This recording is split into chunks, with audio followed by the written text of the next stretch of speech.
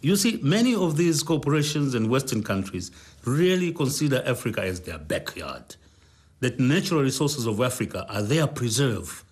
No one else should have direct access to them except through the corporations of the West. And that is what I'm saying. The present paradigm is an economic and institutional infrastructure which is unsustainable.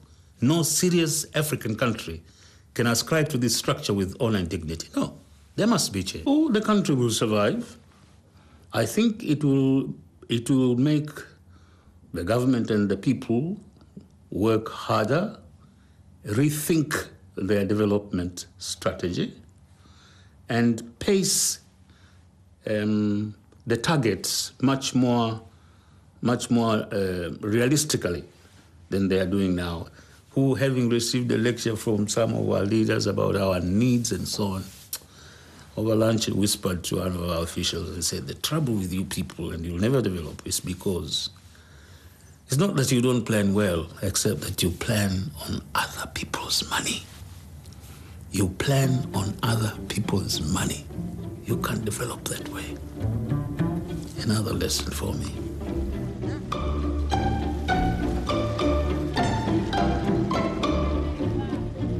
Minerals, just as the Western countries want our minerals, they want the oil. It can't be preserved for BP, Shell, and Chevron. No. What?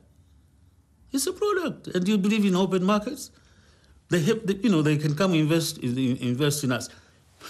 You are investing in them. Why do you want them not to invest in us?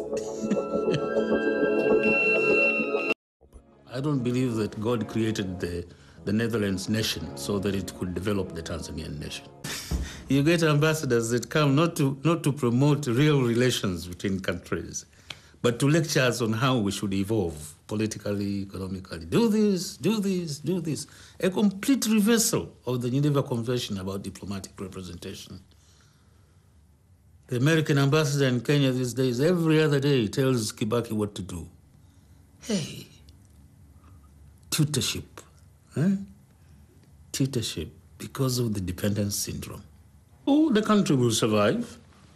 I think it will make the government and the people work harder, rethink their development strategy, and pace the targets much more realistically than they are doing now. When I was in office, I used to tell my colleagues in groups or in cabinet, I say, look, whatever our differences with Americans, I said, I went there for a postgraduate course, and there was an advertisement at that time, it was 1962-63, by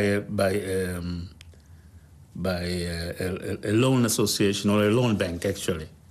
But it is now merged with another one. But the head advertisement said, we at this bank, what was the bank now? We make our money the old-fashioned way. We earn it. I like that very much. We make our money the old-fashioned way. We earn it.